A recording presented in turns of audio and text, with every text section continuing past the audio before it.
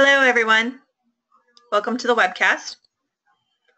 My name is Christine Dursey Davis. I'm the Executive Director of the Ohio chapter of APA and Chair of the New Urbanism Division, and I am your webcast moderator. Today, Friday, July 29th, we will hear the presentation, Local Foods, Planning for Prosperity in North Carolina. For technical help during today's webcast, type your questions in the chat box found in the webcast toolbar to the right of your screen, or you can call that 1-800 number shown there in bold. And for your content questions related to the presentation, you can type those in the box also located in the webinar toolbar to the right of your screen. And we will answer those at the end of the presentation during our Q&A. And please be sure to indicate which one of our panelists you would like to answer the questions. Coming up on your screen is a list of our sponsoring chapters and divisions. Thanks to all of the participating sponsors for making these webcasts possible and free to their members. Today in particular, our webcast is sponsored by the North Carolina chapter of APA. So you can learn more about this chapter by visiting apa-nc.org. You can learn about APA's divisions by visiting planning.org/divisions and the rest of our chapters by visiting planning.org/chapters. On your screen is a list of our upcoming webcasts. You can register for these by visiting our webcast webpage, ohioplanning.org/planningwebcast.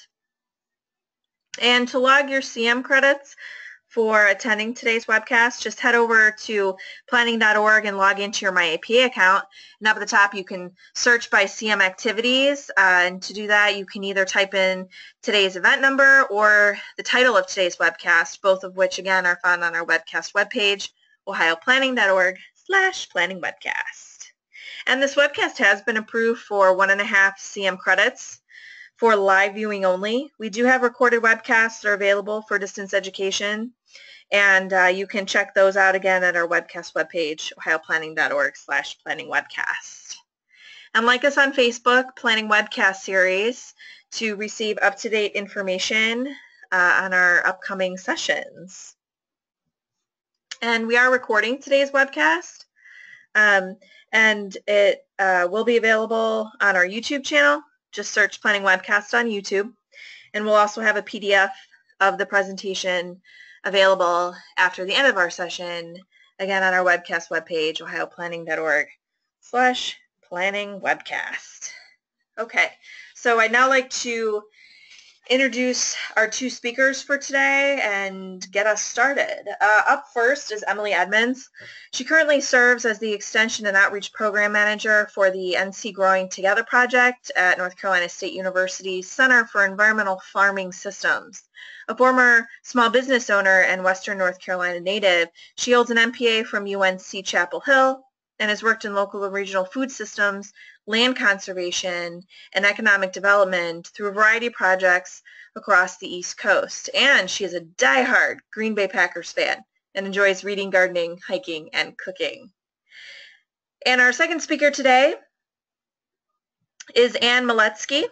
Since 2014, Ann has served as the Executive Director of Healthy Alamance, a local public health nonprofit organization affiliated with the Alamance County Health Department and Alamance Regional Medical Center. Ms. Maletsky holds a bachelor's degree in business administration from Averett University and a bachelor's in sociology from Longwood University. So with that, I am going to turn things over to Emily to get us started this afternoon. Emily, it's all you.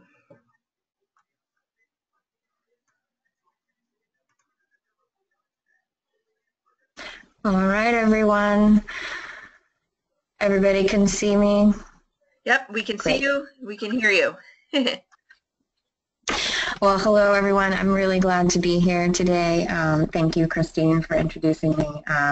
And I'm really glad for all of you who stayed in the office on a Friday after lunch in the summer to talk about food. We're going to cover a whole lot of really complex topics in a short amount of time today. We're going to talk about local food economies and local food systems, learn about what's happening at the national and state levels, look at some of the impacts and motivations across different sectors of the economy for local foods, and then kind of get into some nuts and bolts of planning strategies for developing local food systems and assessing local food systems.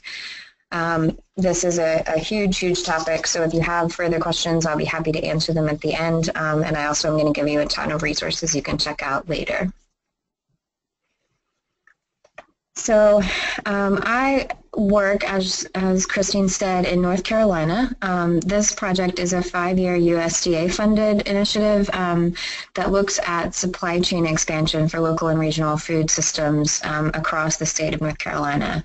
We look at this in a number of different ways. We look at farmer capacity. We work with farmers to help them get certified to sell into wholesale markets, work on production and processing techniques. We work with producers who make value-added products. And then we also partner with our wholesale and institutional buyers to sort of understand where the barriers are to putting more state-grown products into those markets. And the reason that I'm here today is because the fourth component of our work at NC Growing Together is to help create supportive business environments for small and mid-scale agriculture in ways that can really have an impact on the local food economy. And so we've been working with a lot of local governments as well as a lot of small business and entrepreneurship developers to sort of take the science of growing food and processing food and getting food to a consumer and help local governments understand the ways that they can be involved in that work. So this gives you an idea of how complex a local food economy is. We tend to think of it as, you know, oh, the farmer grows more food and the consumer goes and buys it and eats it and everybody's happy. But there's a lot that goes into the value chain that's behind the local food economy. It starts before the farmer. Farming is a resource-intensive business, so you need seeds, you need equipment, you need tractors, you need water and sewer a lot of times, particularly with water resources being as constrained as they are in many parts of the country. And from there, from the farmer's production level, products can go through a number of different channels to reach the end consumer. And this is one reason that we really focus on the resiliency of these local food economies, because they do incorporate so many associated businesses with them. And all of that offers really unique opportunities for planners to be involved in and understanding how to encourage that work. I'm not going to read all of these statistics to you, but I did want to give you some reasons why this work is so important and the kind of impact that it can have.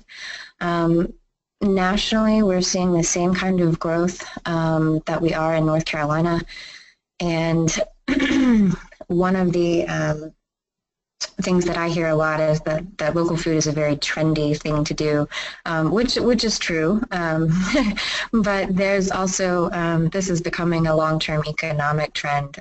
Over the last 30 years, we've seen steadily increasing demand for local foods across the country, really, and particularly in states that have a large rural component where they're trying to hold on to their agricultural work. This is a valuable proposition for those communities. They want to maintain that integrity, and they also, a lot of consumers are moving towards purchasing things that are more authentic, and local foods are really one of the best ways to capitalize on that demand for authenticity. There's one thing I do want to point out to you here that will come up later, that second statistic right here. That's what we estimate we'll need if we wanted to grow all the fruits and vegetables that this need to meet the minimum requirements per day. By 2020, we need 13 million more acres of farmland than we have right now. So we're going to talk a lot about land preservation and using planning tools to encourage land conservation shortly. And just this week in North Carolina, from an economic perspective on the impact of agriculture and agribusiness, typically North Carolina, we have agriculture and the military tied for the top two industries in North Carolina. Just this week, we learned that agriculture has moved back into the top spot with $84 billion in revenue in the past year. This incorporates fiber and forestry, which are also really heavily associated with the land that's available. But as you can see, the rest of that revenue is coming in large part from food manufacturing, farming and production, wholesaling, and retailing. So that should give you an idea of why this work is so important. So what does it have to do with planners? I get this question a lot. And really, planners have so much to offer to food system development work and to food system advocates. You have skills that a lot of these community groups and farmers and farming communities do not have, particularly data analysis, spatial analysis. You also understand the political influence in the systems in which you work, and you have access to technologies and methods for making this happen that a lot of communities don't even know exist. So there are a lot of ways for you to get involved in ways that are actually really, really meaningful and will help advance this work. Similarly for you, food systems offer a number of different ways for you to address some systemic problems. The conflict between development and land preservation being the primary one that people think of. And it's a really fun field to work in right now. It really helps you move from a needs-based approach to planning to an asset-based approach to planning. You get to really look at what you have and work to maintain the integrity of the region that you're in a really innovative way, because everyone's agricultural economy is very different. It depends on where you are. So a lot of the solutions that you're seeing and a lot of the examples that I'll be citing in this presentation are really innovative because they're all developed on a sense of place.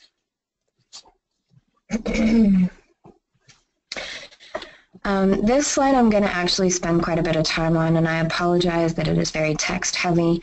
Local food economies are one of the most complex systems in the country, and they incorporate so many different elements of an economy, and a lot of people are coming at this from a lot of different motivations. So I want to just sort of hit the high points so that you understand the kinds of collaboration and the kinds of partners that you may want to work with when you begin to look at this. The biggest motivation that we see is land use and land protection, particularly for smart growth advocates who are looking at ways to plan for continued growth while maintaining the character of the places in which they live. Land protection for farming is one of the most important issues, I think, of the 21st century. At the height of the development bubble, we were losing just over 2,000 acres a day of working farmland. That rate has slowed down just a little bit, but the need to preserve working farmland is really important. And that kind of gets to the next couple of points. Preserving farmland also means understanding the aging process for farmers and their lack of succession planning. A lot of times, family farms, particularly in North Carolina, we have a lot of family farms. Over 75% of our small farms are family owned. Children are not staying in their local communities. They are going to cities for educational and work opportunities, and very few of them are coming back to farms. And so this land is being lost to development, not even from an economic perspective, but actually from not being able to find anyone who wants to farm that land. But what we have seen is a tremendous spike in the number of people who are interested in new and beginning farmer information, people who want that training, people who want to be farmers. So there's an immediate impact there for local communities that want to start trying to fill that gap by matching aging farmers with beginning farmers. And similarly, the land use discussion really can feed into formalizing some conversations between your rural and urban areas. This is a supply and demand economy for local food. A lot of the markets for it are in urban areas, but all of the supply is coming from rural areas. So when you start to have these conversations between those two types of communities, what you're doing is not just getting at the needs of a local food economy, but you're actually starting to get people used to talking to one another from a rural perspective and an urban perspective, and that can be good across a number of different planning needs. Another couple of important points I'd like to touch on, and you'll hear about this from Anne later, public health has been one of the most effective advocates for incorporating local food systems into planning work. They've done a lot of work across the country. There are a lot of examples out there that I'll show you later. But that is really coming from a food access perspective, a food security perspective, and this really allows planners who are tackling local food in their communities to understand the socioeconomic groups that are most in need of this work, as well as the physical and built environment gaps for people who need to access healthy foods. And it's a lot easier, you'll all know this, to put a farmer's market in a food desert than it is to recruit a big box grocery store to go into a food desert. So there are a lot of opportunities for really creative ways to make sure that the products that are being grown in your local economy are getting to the people who need them the most. And then lastly, I want to touch a couple of economic points. We've talked about this on a big scale nationally and in North Carolina. But there's a lot of economic impact that can be associated with local foods. Until this year, we didn't actually have a way to calculate that, but now we do. The USDA has put out a local foods economic impact toolkit. This is a calculation tool that allows you to take typical industry data like NAICS or IMPLAN and refine it a little bit and then be able to actually calculate on a dollar-for-dollar basis how much of that investment would go back into your community if you were to take on a local food project. I will point out that this requires a level we do not have at the moment. There are some sources for fine level data at a national level available through USDA, but it's not going to be as easy as pulling up your state census data on something like workforce. There's going to be a lot of collection and refinement involved in that, and we really encourage people to get involved with their local university systems in order to start to tackle that. But in addition to larger economic impact, it's important to remember that local food economies have already served a good purpose in revitalizing downtowns and using vacant land in downtowns, particularly in small towns for farmers markets. They are big draws for foot traffic to those areas. And they also have the ability to really help you with your retention and expansion efforts for existing businesses. We looked at that value chain. All of those are businesses that are already in your economy, and making sure that you expand local food production and local food markets can help ensure that all of those businesses continue to grow and stay in your community. Similarly, one of the ways that I hear this put from an economic development perspective is about your mojo when you're recruiting new companies, and particularly companies of the 21st century who have younger workers. The local culture is really important. Your mojo is very important, and people want to see communities that they can envision themselves living in. And places with strong local food economies, that's a big selling point for a lot of those audiences. There are a lot of specific planning strategies that you can use to begin getting involved in food system development. One of the projects that we have worked on here at CEFS is a local government guide that specifically lays out planning and economic development options to support local food. We are currently in the process of revising that. It was initially published in 2013, and we hope to have all sections finished by the end of the first week of August, next week. But this sort of gives you everything from a sample of ag-supportive zoning that takes into account setbacks and infrastructure for farms within your zoning area, to innovative ways of looking at the bona fide farm exemption, which we have here in North Carolina and many other states have as well. We also have a lot of examples where people have incorporated things like urban agriculture and community gardens into their UDOs in ways that encourage communities to implement them. There are also a lot of innovative things happening with development strategies. One of these is conservation development. You may have seen it called agri-hoods, where housing communities are built not around a golf course, but actually around a farm, and the people who live there get regular deliveries from the farm. It keeps that land in protection and as working farmland, and has a lot of environmental benefits. And there are things that you can do to incentivize that. Similarly, there are a lot of different ways that you can incorporate this into long-range and economic planning.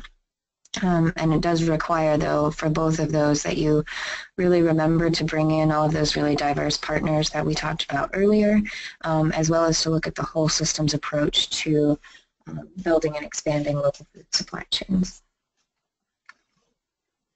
So this is sort of a big picture overview of the process. It looks a lot like every other planning process that you're involved in. The critical points that I want to make here at the top. The first component of this is assessment, and what we see happening nationally with a lot of communities is that they'll get a local champion, an elected official, or somebody else who's influential, and they'll say, we got to do this, we got to get involved, we're going to build a food hub. And they'll build a food hub, and 2 years later the food hub will go out of business. And it's really, really important that before you make decisions about where to spend money in local foods, that you actually really take a deep, deep level look at your existing community and really understand, is my gap really a food hub, or do I just need transportation systems to get it from the farm to the aggregation center at the wholesaler's office down the road? Lots of questions like that can be answered with a good assessment process. And next, we're actually going to talk a little bit about how to do a community food system assessment. The other really important point here is that what we have also seen across the country is that a lot of councils of government and counties and towns have incorporated agriculture and food systems into their comprehensive plans. They've got a bullet point on a piece of paper that says, yes, we want to do this, but very, very few of them are actually tying that recommendation to an actionable strategy with a program for evaluating whether it's working or not. And that kind of ties back to the assessment piece. It's really important to understand where you're at so that you can set some real concrete goals for where you are going forward. There are no good models out there for you to copy and paste. This is a really place-based approach, and it requires you to really understand where you are before you can get to where you're going.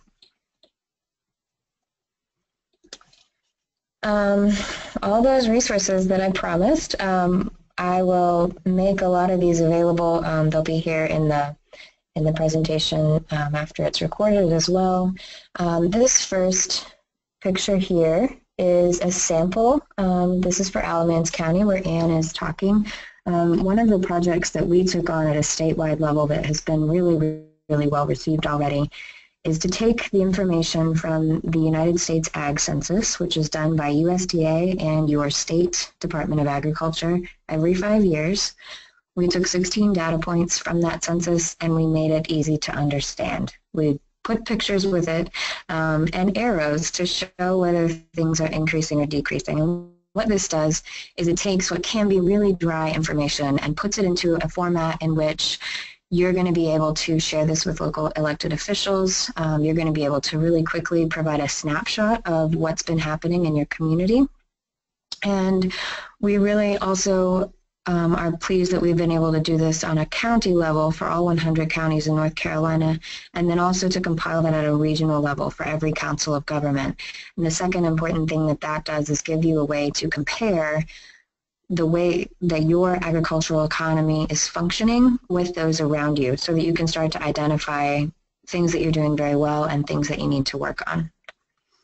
The second picture down here is another resource that we created through this project. It is a local food supply chain infrastructure map.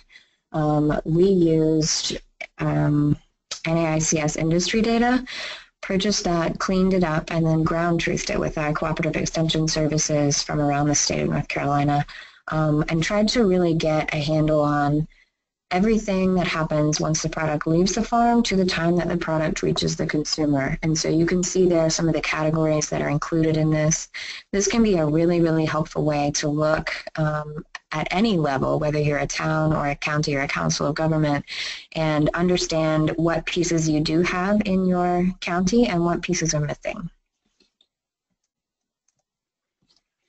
And I'm going to switch gears really quickly.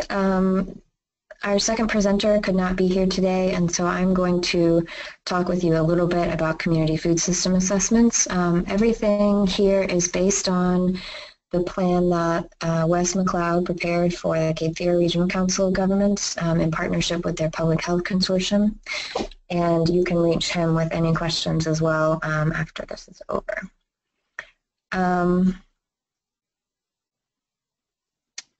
These are some of the reasons that you're going to want to look at a food system assessment. We talked about these a little bit before.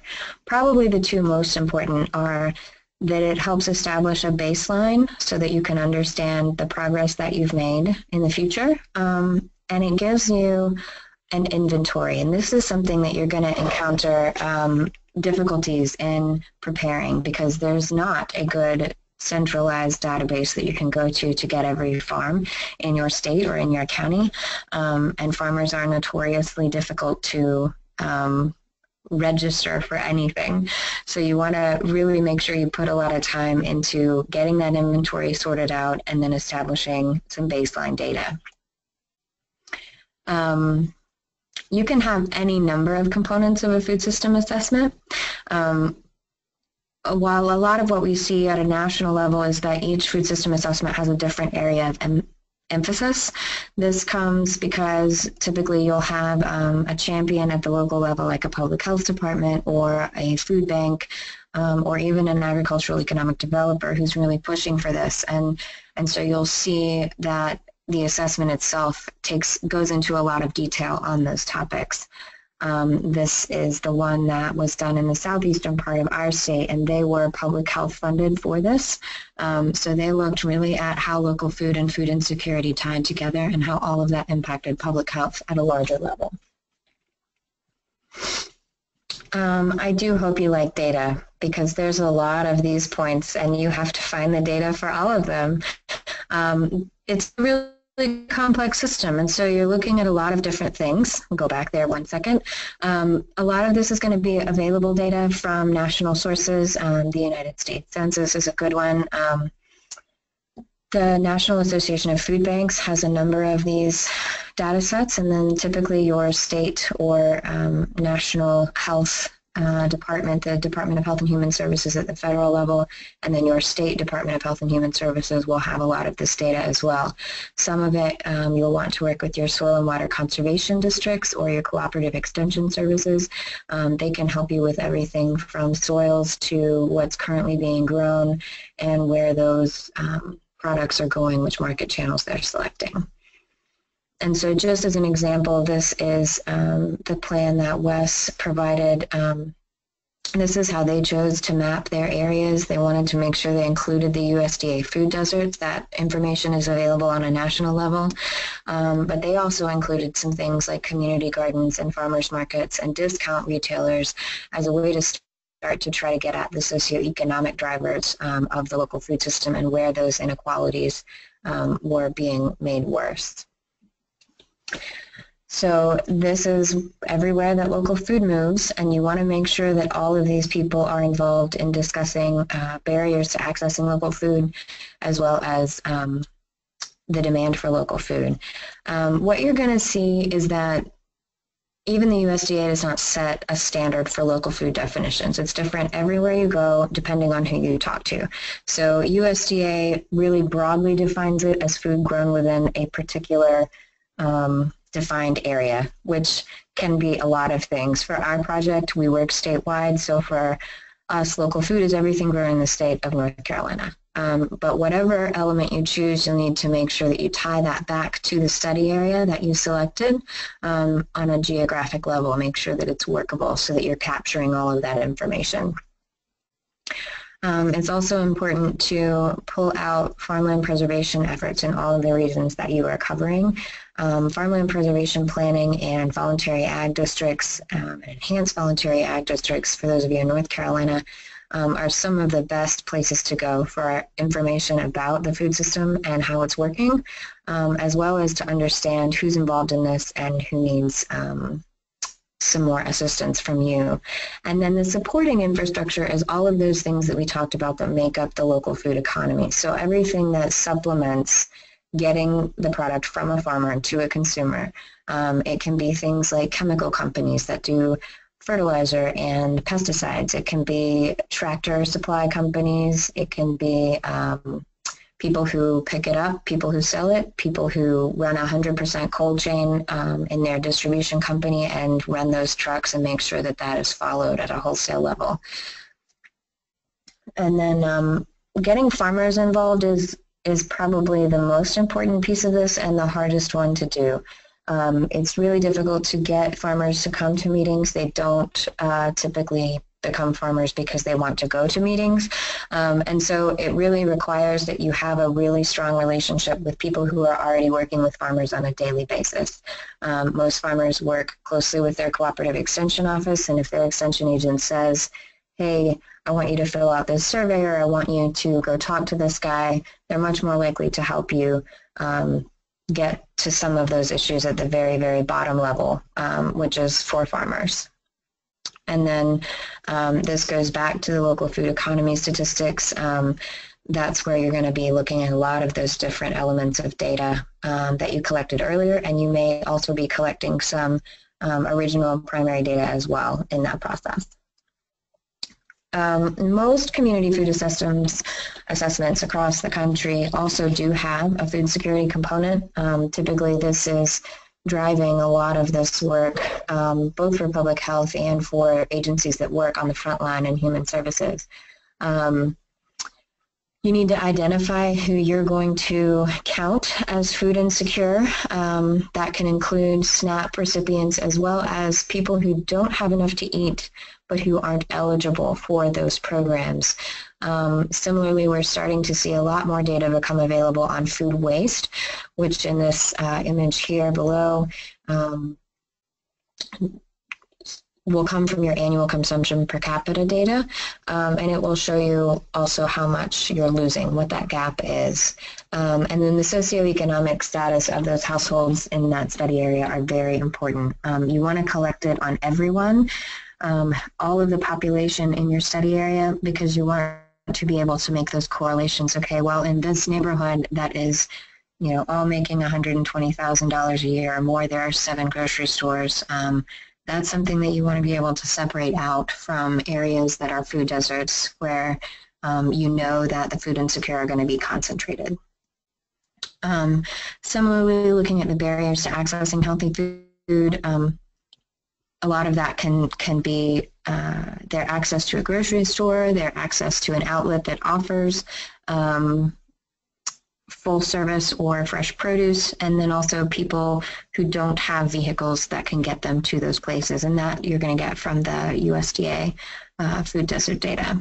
And then supporting programs, that's going to be everybody that you can pull together from the frontline agencies that actually do this work on a daily basis, as well as your local health departments and your statewide health departments. A lot of the assessments that we have seen come out so far at a national level do include a healthy eating and nutrition component. This is because, as I said before, they have been very effective at the public health level for funding and initiating a lot of this work across the country.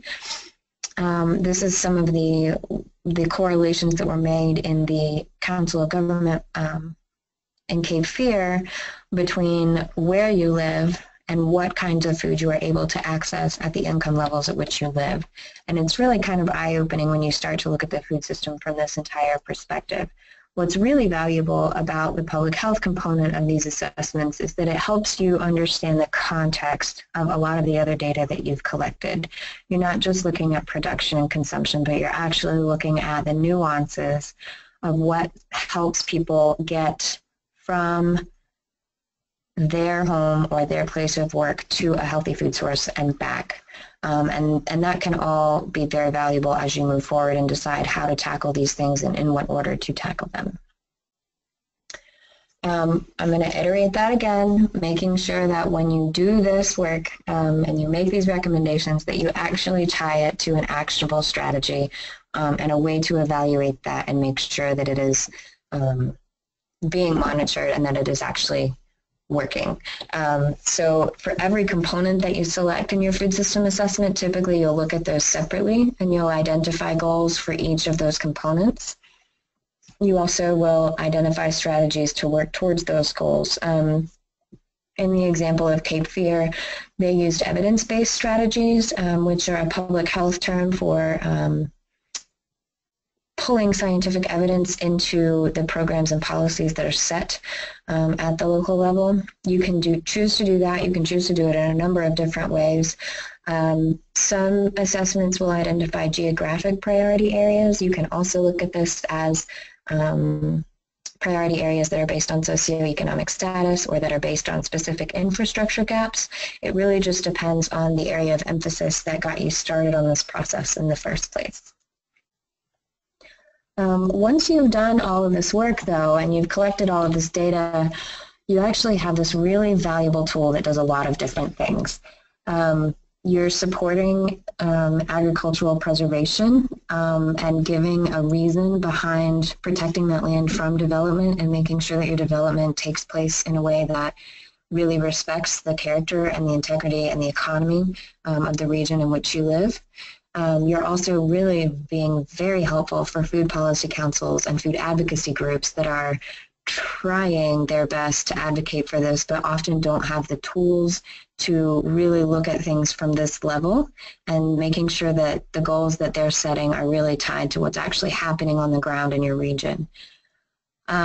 Similarly, the fact that you're going to start from the beginning by working with all of these stakeholders from a lot of different places means that you have a chance to build collaborative relationships that go on a long way beyond this particular project. And you're going to need them. You're going to need all of those partners, everyone from your economic development partner to your public health partner to your extension offices. All of those folks are going to continually be involved in implementing the recommendations that are going to come out of this. Similarly, this really helps establish stronger relationships between local governments and cooperative extension. This is really important, and we've seen this on a national level and in North Carolina. A lot of our local government agencies and extension offices have had significant reductions in staff and budget, and so they're all very difficult. It's very difficult for them to communicate with one another and to really participate in strategic planning around this work because they're very much focused on the day-to-day operations. But this process of creating a community food system assessment can be a really good way to reestablish those relationships with your extension service so that you can start to work with them and they can start to work with you on building small agriculture. It also helps from a full local government perspective in sort of integrating priorities for health departments, for planning departments, for economic development departments, and this can kind of be a framework for things like budget discussions to make sure everyone is on the same page. And lastly, this is something that we've put a lot of time into here at CEFS lately, reinforcing agricultural economic development goals, which is really, really important. Agricultural economic development refers to development that is centered on agriculture in a community, typically small or mid-scale agriculture, but not necessarily. Sometimes it's big agriculture. We only have 3 agricultural economic developers in North Carolina. We have one in Polk County, one in Orange County, and one in Henderson County. All of those people are in positions that were created from different reasons. One was a land use preservation process that wound up with citizen input asking that they create that position. One was assigned to take over a research farm in that community and then to take over an incubator kitchen and really has since then focused on food manufacturing. And then we had a third one that really was put in place because of a very specific crop that was a huge pillar of the economy in that county that they wanted to make sure that they propped up, and that was apples in Henderson County. So you have a lot of different ways to get to agricultural economic development right now, at least in North Carolina. Most counties are just asking that their existing planning or economic development staff tackle that work. But having this community food system assessment really gives them some tools that they can take to decision makers to say, we need to invest in this and we need to do this in order to expand that system. So that is about all I have. I want to make sure that you see the website here. This is the one that is going to continue to be filled in over the next week, but we do have some of our resources up there for you now. This is the website that will tell you about our project. There's also a lot of good tools there if you are working with specific farmers or specific industries. We have everything from guides to GAP certification and post-harvest handling to studies about how investing in particular equipment such as processing equipment can help the businesses in your region. And as I said, I'm happy to answer any questions either by phone or by email or at the end of this session. I really appreciate you all taking the time to be here today and look forward to hearing from Anne next.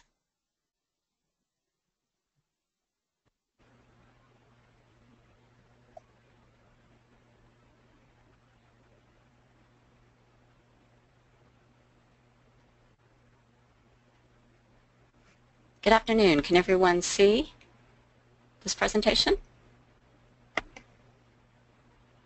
Yes, Anne. Yep, looking good. Very good. Thank you. Thank you, Emily, for that fantastic overview of what's going on with food systems in North Carolina.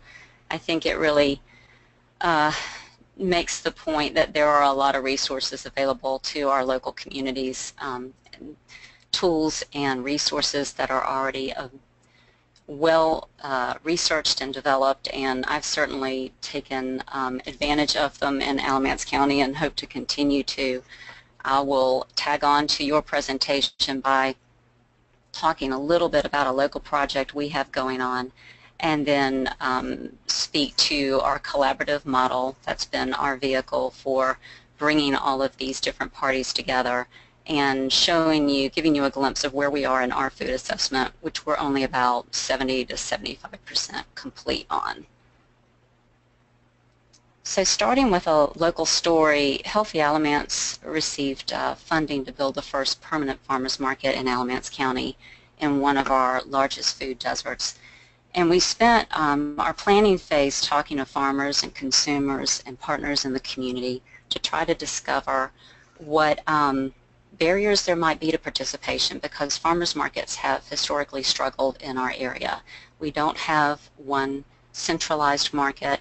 They have cropped up throughout different municipalities based on local interest, and more often than not, they are run by volunteers and farmers who struggle to keep the farmers market going and lack resources for the operations of the market.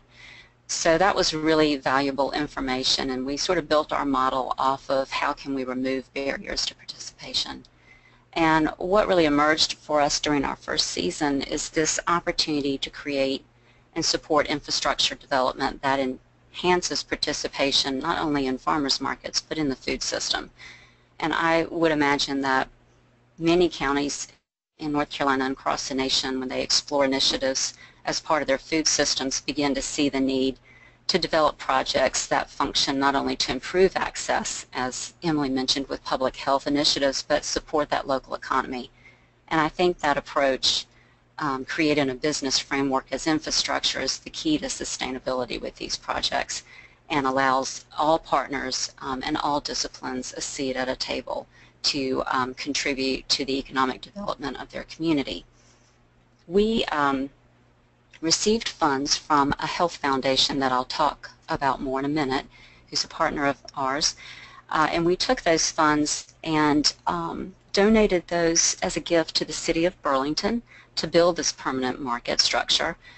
And they will build the structure in this location, and it will serve the community as a farmer's market. We will lease it from them during the months of operation, and then hold educational and nutritional classes and ongoing opportunities for engagement at that location. You can notice the mission and vision. Those were actually developed by the community and community partners together. So another thread that you will hear in this presentation is how to engage the community where you're trying to initiate interventions as a means to support the sustainability of the project. I would also say about this particular project that we're really trying to move forward being able to give some sort of approximate estimate to how much money we're returning back into the local economy. Emily touched on this, and it's pretty important with these projects, even if they are public health initiatives, that we begin to give a dollar amount to how this contributes to the local economy, and it really helps other partners wrap their heads around these projects and what they really mean for the residents of the county. So why in North Park? So I didn't include all of our maps that we have. We have had maps created that look at our SNAP benefits with households in Alamance County, and we've also taken a look at grocery stores and food deserts within our county. And in addition to that, we have tracked some female head of household in this North Park area. But I'll give you a little bit of background about Alamance County. Its land area is about 428 square miles, and about 70% of the county's population lives in urban areas. North Park sort of bridges in the northeast corner rural and urban development. There's one school system within that borders the community.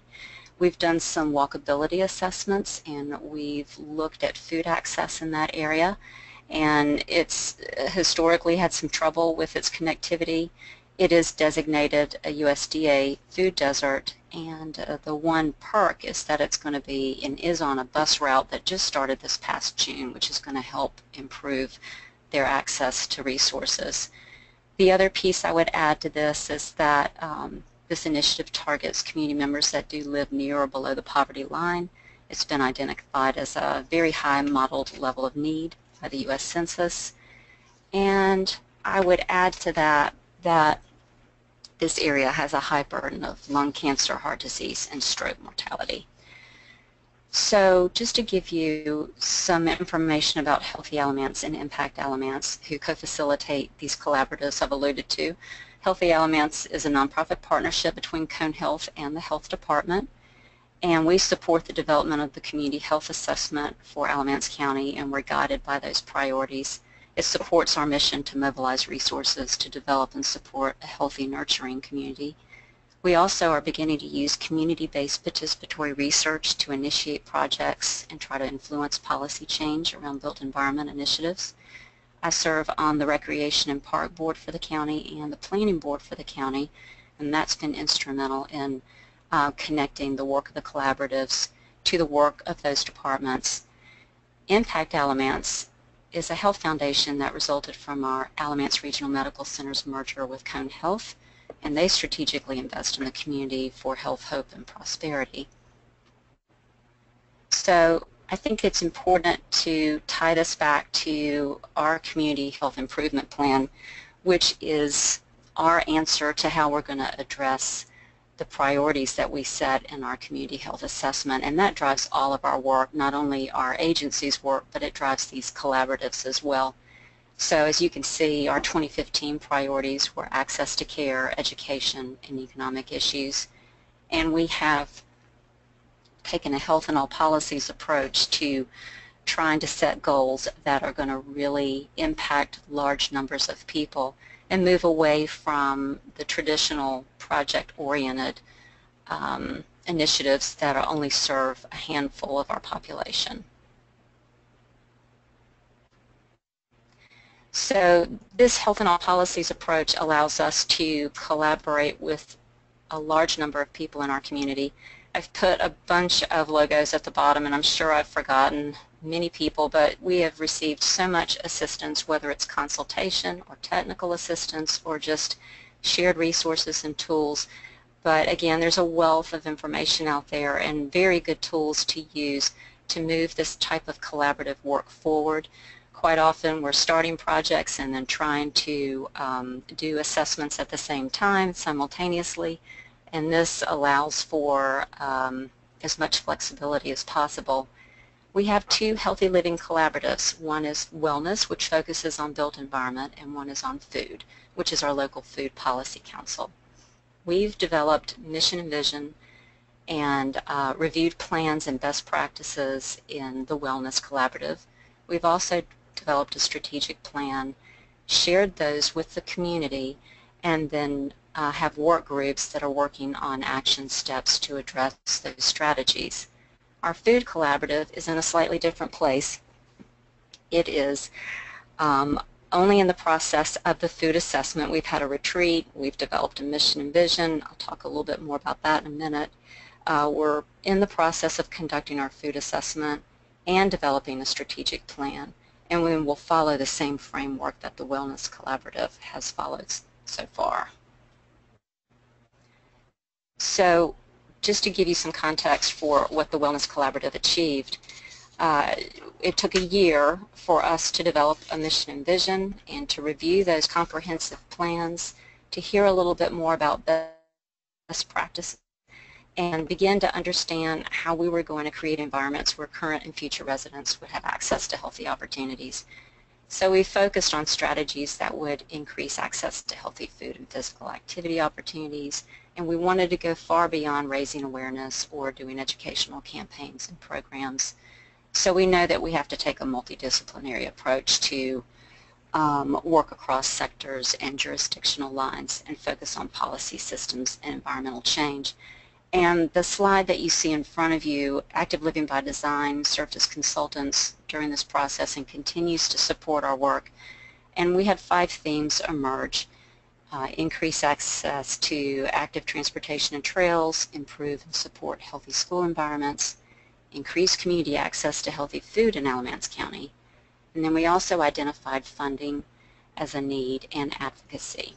And what we decided to do was take funding and fold that into our 2 themes addressing access to active transportation and trails and improve and support healthy school environments, have a separate group to focus on advocacy for all of those initiatives, and then make the recommendations that came out of that increased community access to healthy food to our Food Policy Council. And subsequently, we've crosswalked that with what's coming out of our assessment. So just to stop for a moment and take a moment to reflect on what a vibrant local food system might look like or mean for Alamance County. Like many counties in North Carolina, we have this long history of agriculture, and we're trying to redefine what our future might look like based on existing resources. And that, as Emily alluded to, requires really careful examination of what your resources are and coupling that with enough input from the community so that you get really innovative ideas, but ones that are realistic and needed. We are really very much a county that's in transition right now. We're engaging residents through a variety of ways to determine what we should be focusing on in developing our future. And residents repeatedly report back that they're concerned about preserving land and maintaining our ties to agriculture, providing opportunities for meaningful progress which support the quality of life of our residents. And our collaborative recognizes that we do have a robust food system that really needs that infrastructure in order to complement those objectives of our residents. So this gives you an idea of our usual and unusual suspects. We obviously on our Wellness Collaborative are primarily our health department, all of our planning departments, our recreation and park departments, and some nonprofits and a few other groups, university. But our our food collaborative has an even more diverse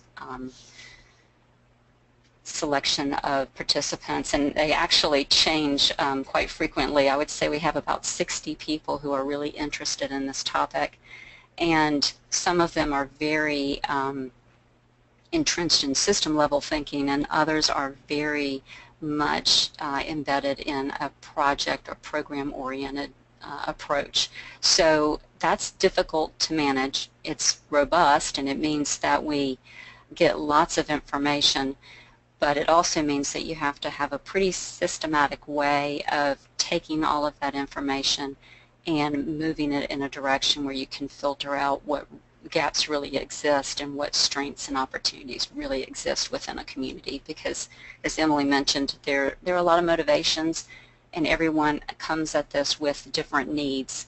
So the reason I put the quote up there is it's an example of what happened after 2 weeks of just having farmers and consumers sitting around the table participating in a photo voice project where they got to discuss issues around food. It doesn't take long for people to begin to share experiences and recognize how they can support each other. And this comment was made by one of our customers at the market who's a SNAP recipient and really feels empowered that they get to use their SNAP dollars to support the livelihood of someone else. So it's a process we've alluded to, and I'm really not certain that this really is the order that this actually goes. We do want to tie everything back to our community health assessment, and you do have to collect baseline data, and you really can't move on with action steps until you've identified what your gaps are. But there's a lot in between there. There's a lot of engagement that goes on. There's a lot of consultation and tools available to you. And in the end, it's really looking at not only what's feasible, but how are you going to communicate it back to the community and get their buy-in into being a part and bringing their resources to the table in order to make things happen. So I mentioned mission and vision, and I emphasized that because I can't really emphasize enough how important it is when you get a group like this together that you have a focal point. It's something that you remind yourselves at every meeting why you're there. And this is the mission that was developed by our food collaborative. It took us quite some time to get there, but it was well worth the time, because when you start talking about the definitions of the word local, or you start talking about the definition for what healthy food might look like in your community, or what a food system means, everyone has a different definition, and you've really got to take the time to get everybody on the same page. We developed a vision as well, and this is ours for Alamance County. Again, it was probably a 4 to 6 month process. But we eventually got into our food assessment, and the key pieces I would give as a takeaway. We used an assessment tool that was developed by the Center for Whole Communities that mapped out different themes, and these measures had definitions for them, and I'll show you those in a moment. But I would again just reiterate what I've already said about engagement, utilizing what's available to you and what's already been created, making sure that you continuously find a communication loop for sharing those results back to the community and making recommendations, keeping them engaged in what you're doing, and tying it back to whatever health assessment, whatever plans you have, whatever action steps that you are using in other areas to just give it some credibility. So some strengths that emerged from our analysis so far of our assessment is that we have seen an increase in SNAP participation. We've seen an increase in number of authorized retailers. There were more school gardens than we thought were in operation. We decided to list that 30% of acreage is owned by farms as a strength, and the new transportation system I alluded to as a strength. We are seeing rates in obesity and diabetes decrease since 2009, but they're still an issue, and we have seen an increase in markets and grocery stores. Our goals are sort of summaries of what's been emerging out of our assessment. So the bold that you see are the themes that the food assessment identified: justice and fairness, vibrant farms, strong communities, healthy people, thriving local economies, and sustainable ecosystems. And so our themes that emerged from those are listed underneath. They're things like improving our community access to a just food system, improving healthy school food environments, increasing those opportunities for farms to connect to consumers, increasing vegetable intake in residents 2 years and older, increasing the number of short food supply exchange retail opportunities, and really beginning to look at conservation policies, how they get developed, and how we engage our local government around those. So some emerging strategies, and again, this actually is where we are in the process. I have to go back to our collaborative in 2 weeks and vet this with them before we begin to develop our strategic plan and move forward with action plan development. So we've still got some work to do around looking at the goals and the strategies and making sure that we're using the language that we want to use and that we really have identified the gaps that we want to focus on. But the strategies that emerged, you can see before you things like increasing the number of female farm operators or increasing the number of farms that benefit from farm-to-school initiatives, increasing markets that actually accept SNAP, the efficiency of farmers markets and farm-to-fork initiatives. So I would say that what I really loved about the assessment tool is it allowed a large group of people with very different skills and very different expertise to come together around a very complex system and give input, and you could take everything that they gave you and find a systematic way to list it and still keep the group moving forward in a positive direction. So our next steps are to really begin to look at what methods are available to us for creating more infrastructure around our food system. We want to include and continue to include our planning departments and local government in not only those discussions but in the development and design of that infrastructure. What we've seen around the state in our research is that initiatives are most successful when they're not only embraced by local government but by the community that they're in as well.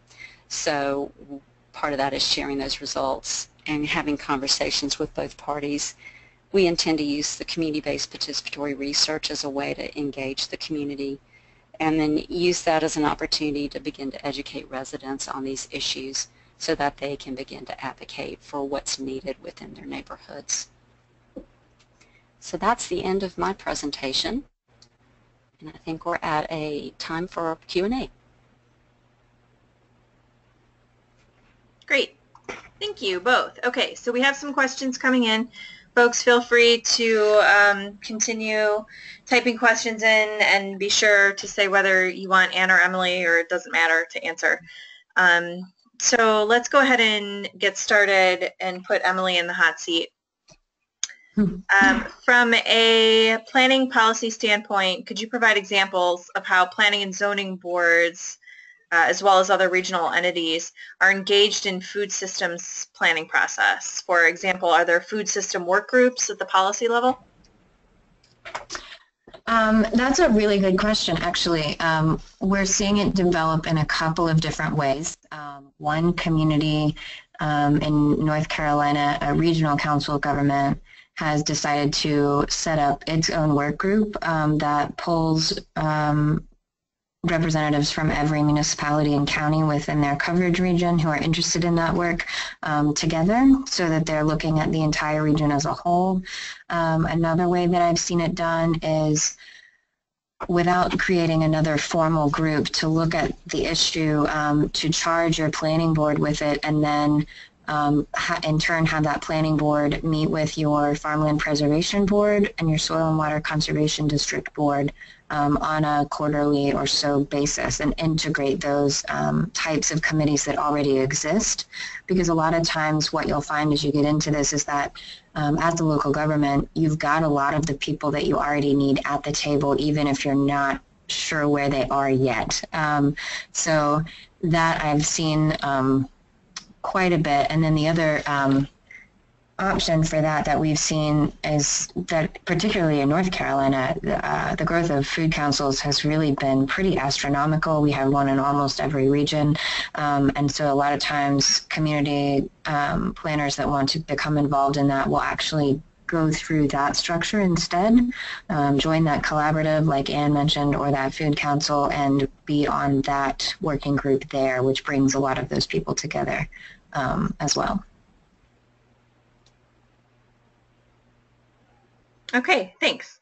And I guess while we have Jan and Emily, or Anne, feel free to chime in. Could we just get a good definition of food waste for those that this might be sort of a new topic for them and sort of a buzzword that they might not be really familiar with? Sure. Anne, do you want to talk about that, or I would do defer you? to you on that. We've talked a little bit about it, and we have a burgeoning awareness of it in Alamance County, but it's not something we've yet to focus on at all. Okay. Yeah, I think that's true actually of a lot of communities across the country. Food waste is sort of one of those areas that's really coming into its own right now in terms of research and how much emphasis is being placed on it. Typically, when you're talking about food waste, you're talking about the difference between what's consumed and what's thrown away, and there are a number of different ways to measure that. But it can also really a big issue in North Carolina. It is the food waste that occurs when product is not completely harvested and goes bad before it's able to actually reach its target market. So there's a number of different data points that you can look at, and I'll be happy to add a few resources or maybe put one in the chat box so that you can go and explore that a little bit further. Okay, thanks. In the assessment, was there an analysis or an overlay of communities of color to assist with identifying opportunities for expanded outreach and education awareness and et cetera?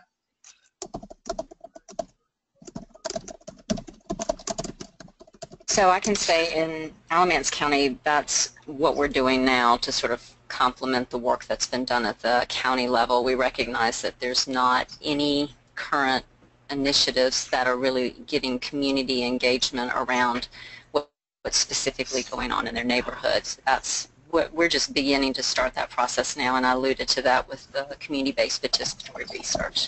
We'll use that methodology to begin to educate the community on the particular topic and get their input on if they feel like that's a need or if they have other areas within that topic that they want to focus on. And I think I would add that I'm not sure what they did at the Cape Fear Council, but through CEFS and our affiliated folks at A&T State University, we actually have a racial equity program around food systems, and that's a really wonderful resource. They work already with a lot of underserved communities of color, and they also work on the other side to educate the rest of the communities involved in the planning process on sort of the systemic effects on community of color from the existing food system and ways to fix that and keep that at the forefront of your mind. And that's something that's really important going forward, not just for food system planning, but I think for planning in general and economic development initiatives as well. That's a great resource. Thanks. Okay. I think we might have touched a little bit on this in the beginning, but how many acres of farmland are there per capita currently in North Carolina? And can current farmland be enough to support population growth in North Carolina, say, for another 20 years? I'll qualify this by saying that I haven't looked at the North Carolina data in the last week or so, but the last time that I checked on it, we have a great deal of farmland in North Carolina. We have a lot of predominantly rural counties. We have about 85 out of 100 that are still classified as rural, but the rate at which they are being lost to development is pretty staggering. And in addition to acres lost on a daily basis, we're also looking at about a 10% group of farms that are at risk for development, which means that their family farm owners are aging and retiring, and no one knows what's going to happen with that farmland. So I think North Carolina really kind of mirrors the national data on that level. We have farmland, particularly down east. We have a lot of big farmland. I personally am from the mountains where we have a lot of small farmland. So it is there and you feel like you see it all the time. But when you start to look at the growth rate in North Carolina and how many people are actually migrating into North Carolina to live in the cities, you're starting to see that demand go way, way up, and the level of preservation of farmland is really remaining static at this point. Can I add to that? That's a huge issue in Alamance County, as I'm sure it is in most, and we are really trying to look at models that would support that infrastructure development to support commodity farmers offering some sort of agreement or leasing agreement or mentorship program with youth that are interested in small-scale farming. And I think, Emily, there's a couple of examples of that or pilots going on in North Carolina. Yes, there are. Several of them are available through CEFS website and through the Local Foods Extension Program. There's a beginning farmer and rancher program that educates beginning farmers, but then there's also a pilot called FarmLink that basically serves as an inventory in your region of farmland that's available, and then matches those parcels of farmland with potential farmers and connects the property owner with the farmer. Okay.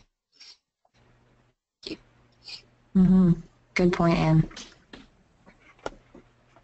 Thank you. And Anne, I'll well, either one of you. We have another definition type question. If either one of you could give a good definition for a food hub for those that are unaware.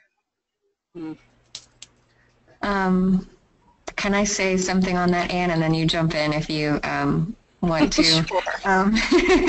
This is a question that everybody wants to talk about a food hub, but very few people actually are aware of what a food hub is. And part of that is because most of the food hubs in the country are all very different. They're all doing something different. Typically, the most basic function of a food hub is to aggregate product, take a lot of product from a lot of smaller units and put it together into larger volume orders that can be sold into wholesale. Typically, that's going to require at a very, very minimum loading docks, cross-docking so that you can keep things at the temperature that they're supposed to be at, and packing services so that you can actually take the product that's coming in and get it into what's set by the wholesale buyer for a case or a pallet. A lot of food hubs tackle associated functions, mostly because they kind of have to. So some of them get into trucking and distribution. Some of them contract with trucking and distribution. A lot of them do collective marketing. A lot of them also use the fact that they have a whole bunch of farmers in one place to do things like buy shared equipment, buy shared packing supplies, those kinds of things. But I would say at a very minimum, a food hub is an aggregation center. But then you also see a lot of other things being added to that. And typically, because they are at this point mostly grant funded, you're going to see them also serving some social or community needs as well, having a farmer's market on site, doing cooking classes, those kinds of things. Yeah, it is one of those things that comes up a great deal, and people see it as a means to fill a gap. It's another example of how everyone's got a different definition of what it means, and trying to create a model that's sustainable with grant funding is challenging unless the entire community decides to invest in it up front. Yeah, and that I think is an important thing to remember when you're looking at food hubs, is that there are very few models in the country that are economically and fiscally successful. And those that we do have, almost all of the successful ones have been in business for 10 or 20 years. It takes a long time to reach profitability with a food hub, and so it's really important. That's where that assessment component comes in, is, do you really need a food hub, or do you just need cold storage on a farm where other farmers can drop it off until the truck can get there to pick it up? Those kinds of solutions. So regarding the food hub, Are there any discussions with them and their locations in terms of how far away food is from the consumer, how many miles it travels, how much gas it eats up just to get from the farm to the table, the entire process of it going to this manufacturer and then that manufacturer and then gets distributed over here, and just how many miles that the food travels before it hits its end destination. Yeah, that is actually probably one of the most effective pieces of data that I've ever seen, is when it sort of entered the mainstream consciousness that the typical apple that you pick up in your local grocery store traveled 1,500 miles to get to your plate, which is the distance from where I am in Raleigh to Maine and back. It's a long way. So we do have some numbers that way on a national average. Typically a food hub is any regional entity that's going to get that product from the farm to a retailer institutional outlet. That's kind of why our wholesale buyer partners are looking at this, because their consumers in the grocery store expect to see a little piece of paper next to that beautiful display of produce that says, this is from such and such farms and it's 300 miles away from the store, or it's 100 miles away from the store. Those are becoming increasingly in demand products at the grocery store level in particular, but also I think institutionally we're seeing it definitely at hospitals, which are often leading these wellness initiatives. And when you go into a hospital cafeteria and you don't see that kind of information, it kind of creates this gap. So most food hubs that are operating, at least in North Carolina, are pulling product from within a very small radius of their food hub, typically between 50 and 100 miles. And then they are able to aggregate it. And typically the food hubs being located more centrally are closer to the cities where those wholesale distribution houses are. So you're really eliminating the product on two levels, from the farm to the food hub and from the food hub to the wholesale distributor. Okay, thank you.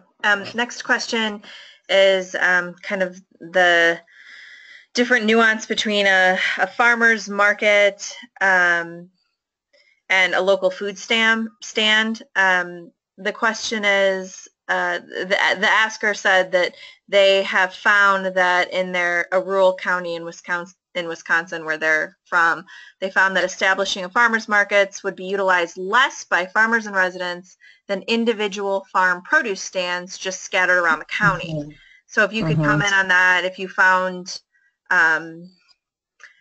any strategies or assessments to allow or encourage individual farm produce stands versus, kind of bulk farmers markets. Yeah, that's actually true. I can see that in Wisconsin being a much more effective strategy. It's the same way in eastern North Carolina, basically anywhere between Raleigh and the coast. You have a lot of big farms and you have these long flat roads, and individual farm stands are actually much more successful than a centralized market would be. A couple of things that we've seen that are successful to encourage that kind of development, particularly in rural counties where there's not a lot of other economic driver other than those large farms. It's really successful when multiple farms get together and share one larger farm stand that's in a really good geographic location to pick up a lot of traffic.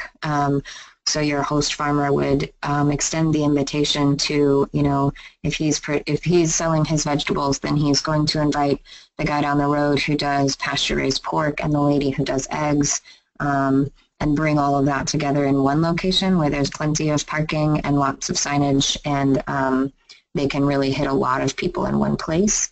And another thing that I think is really has helped roadside stands in particular is for planners to pay attention to the way that they regulate and zone that kind of mobile or roadside market.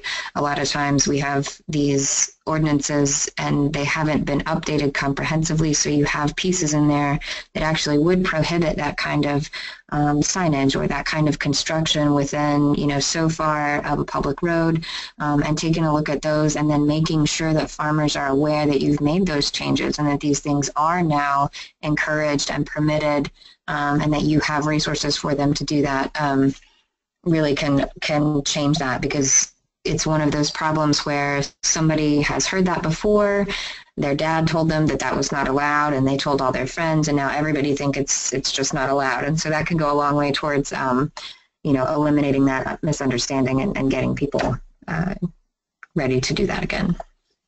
Yeah, and the city of yeah.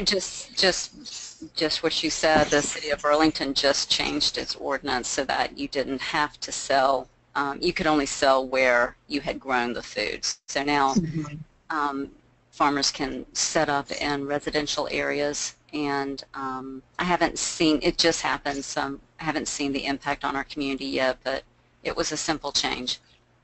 That'll go a long way, hopefully.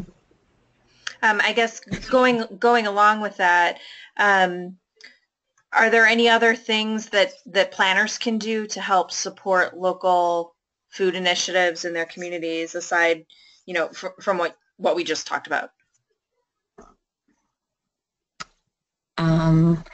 I'll go first, and then I'm sure Anne will have some things to add as well.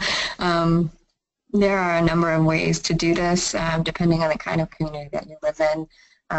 Ordinances that already exist are a really good place to start, but then there's sort of bigger overall programmatic, what's the function of this ordinance, questions that can begin to be answered. Down here, the city of Winston-Salem is a good example that, and the town of Matthews actually as well, both really focused on incorporating urban agriculture into their UDOs, and not only, changed that language to reflect that, but did a lot of work in outreach and engagement with the community to let them know that those things were being encouraged.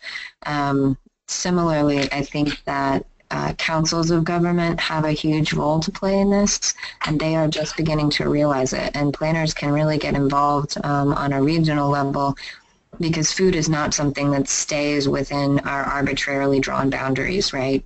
Your products that are grown in your county or in your town are typically not all being consumed in your county or your town. It's a regional effort, and it really, requires you to begin to look at things from a regional level, involve your councils of government, talk to your economic developer, both in your county and at a regional level and in surrounding counties. And the other really big piece that I would encourage is to start to really look at it from an interdisciplinary perspective, start to look at it from a regional perspective, and then really get down to that data and start looking at what's happening on the ground before you decide to build a food hub or spend public dollars on a project, and make sure that you're putting it in the places that it's really, really needed the most. I certainly agree with that. I would just add, relationship-wise, that our relationship that we've developed with our collaborative, with our planners, has been invaluable for us, because this is information that we do not know, that we haven't worked with before. So they've been instrumental in guiding us through this process for both of our collaboratives. I think in return, by creating a structure where planning departments get to interface with other groups around the table that they normally don't get to meet with, it provides them with a level of support in the work that they do. Once we started sharing what we were doing with the community, we heard back really promising things from different municipalities about how they were thinking of looking at built environment in a very different way. So we've seen nothing but very positive results from the time and investment in developing these structures that support conducting these types of assessments and moving built environment initiatives forward. Mm-hmm. Okay, thanks. Let's start with Emily on this one. Have you noticed any resistance or reluctance from financial institutions to provide loans to upstart farming and processing companies, especially where this was brought up earlier, where the value for development is greater than the value of the land for farming? Mhm. That is a really good question, actually, and I was hoping that we were going to get to cover it in the Q&A.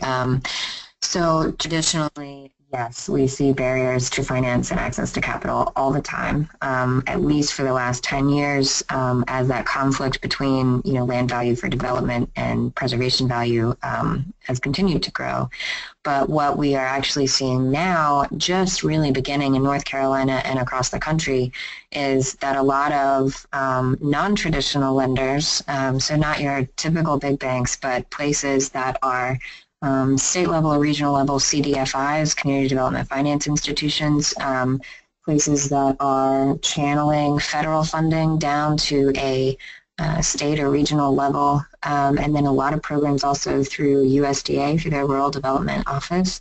A lot of that money is now being actually specifically targeted to farms and food entrepreneurs because they are such a bad bet for big banks, but they're such a critical component, both of small business development, but also of the larger food system as a whole. And I think you're starting just now really to see financing programs that are being developed specifically with those audiences in mind. And they're actually, at least here in North Carolina, the Support Center is one that I know of, and the Rural Center as well. Both have done a really good job of reaching out to those existing resources that Anne was talking about earlier, and letting those resources help them develop those programs so that they kind of eliminate a lot of the equity questions and a lot of the justice questions and how that financing is distributed right off the bat. And I think that's a trend that I hope that we see nationwide for sure. Very good point, though.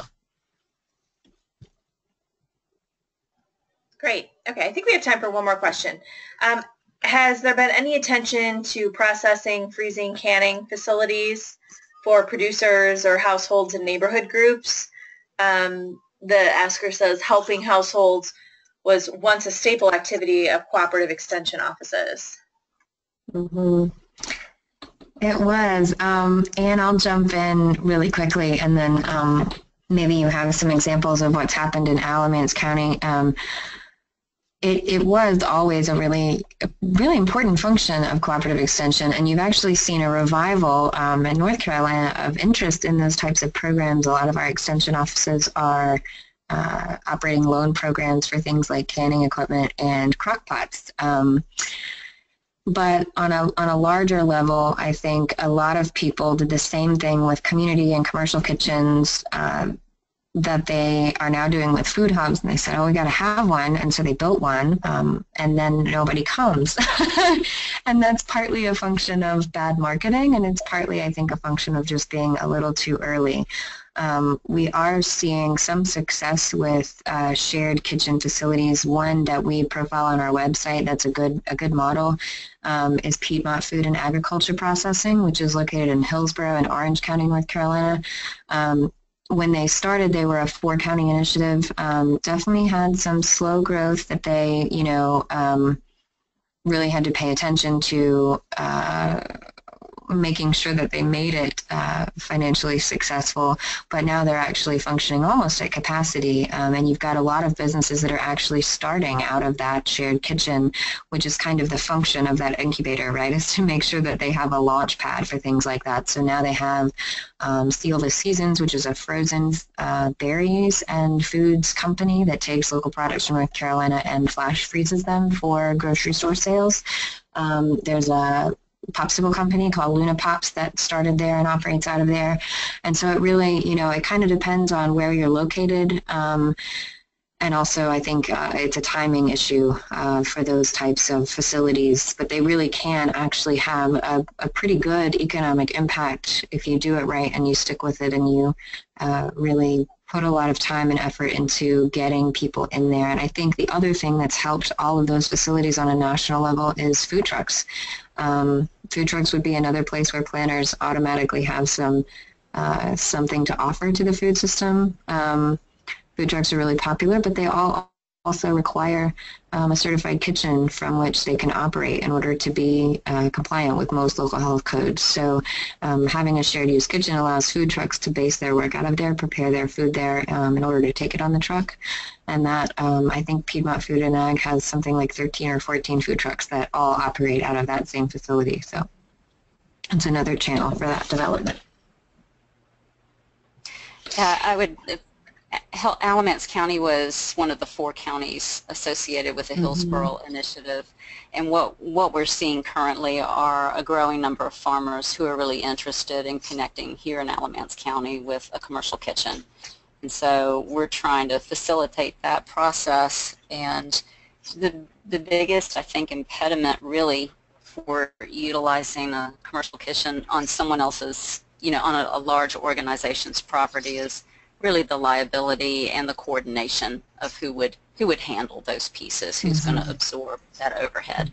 So we're trying to work through that and think that that's a conversation that I would say maybe 2 years ago was not one that would go anywhere, and I would say now people are becoming more familiar and more comfortable with the concept and are willing to come to the table and talk about how that might look.